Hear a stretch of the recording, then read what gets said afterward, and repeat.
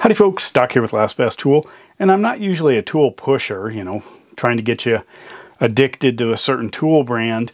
However, the PB Swiss screwdrivers are only 10 bucks a piece on Amazon right now, and that's at least worth checking out the number 2 Phillips.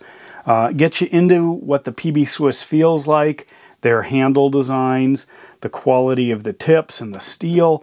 If you want both the flathead and the Phillips, I mean, you're looking a little over 20 bucks, not much. As you can see here, maybe this one's a lot more worn. I use the number 2 Phillips a lot.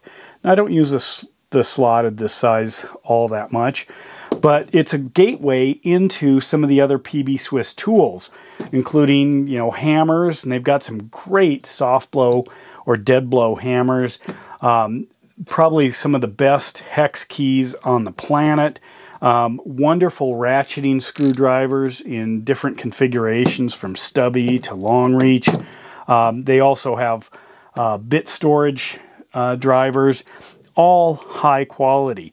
Now, a lot of people shy away from it simply because of the price. However, right now you can get into PB Swiss screwdrivers for 10 bucks a piece. That's about half Snap-on. And they are every bit as good.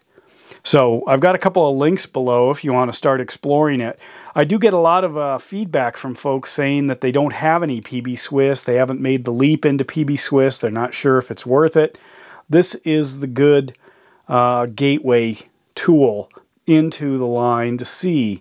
And once you get a PB Swiss tool or two, it's a lot easier to make the jump towards some of the other high quality tools. In a lot of ways, it's like Snap-on. I'll probably do a video on that, that really you need kind of that gateway or that entry into the system, you know, into that tool line, just to get used to the prices or get used to the quality. Anyway, if you have an interest, now's the time. And with that, Doc out.